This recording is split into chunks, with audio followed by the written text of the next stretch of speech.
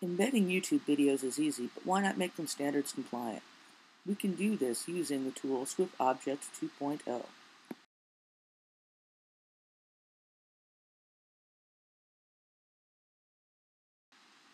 We'll start by going to the SWFobject project page at code.google.com/p/SWFobject.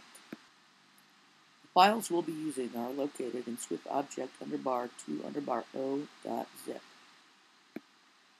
Download this file onto your computer into the directory of your choice.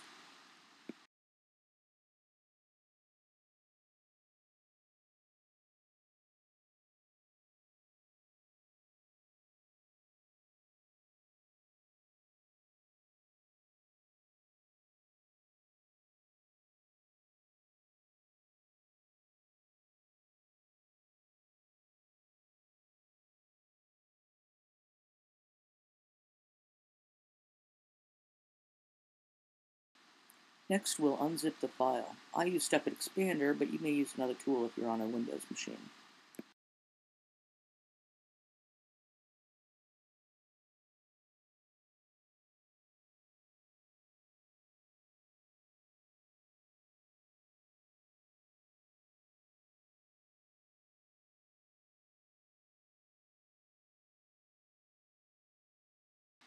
Once your files have been unzipped, you can upload SWFobject.js to your web server using FTP or your protocol of choice. In this case, I'm using FTP and the Macintosh program Fetch to transfer the file to my directory.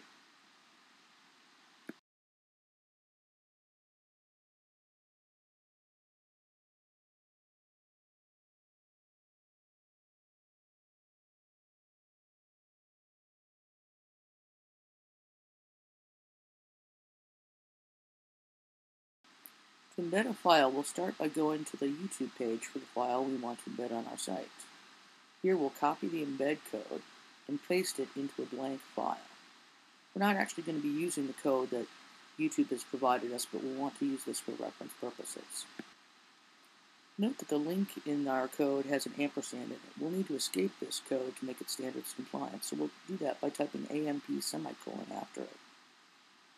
Now we'll copy this link and go to the SWFobject generator page.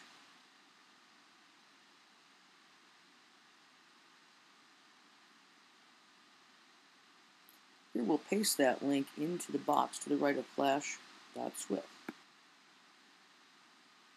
Next, we'll determine whether we want to use static or dynamic publishing. In this case, we're using static. Now we'll put the dimensions of our actual file into the dimensions box. Select the type of HTML that you're using. In this case, we'll choose transitional XHTML and your character encoding. If you wish to define additional attributes, simply click on More and select any of the parameters you choose. In this case, we'll simply adjust the window and make it opaque.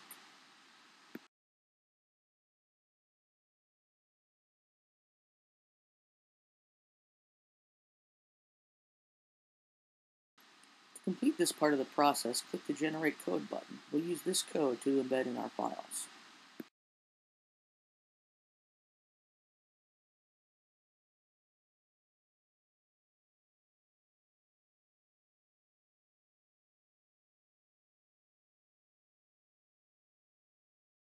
Copy the script code from the code that we've been provided. Next, we'll go to our HTML document and paste this code in the header.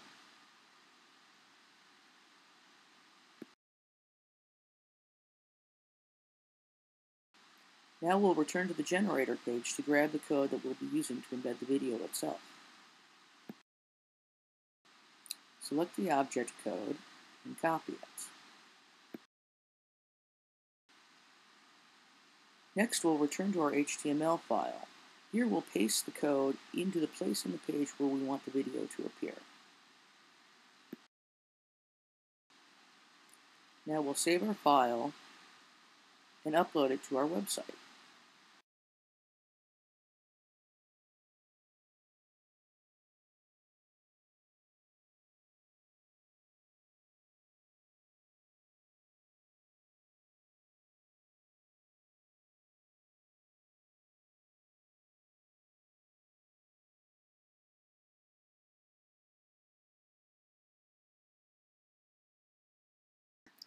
Now that our work is done, it's time to watch our video. If the video works, we only have one more thing to check.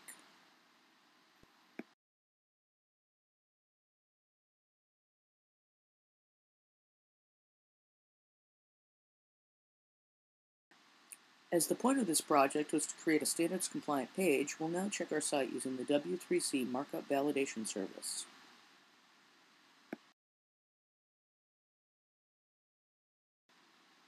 Congratulations, the page is valid and you can now go on to your other projects. For more information on this or related topics, visit the web development blog at blog.case.edu/webdev.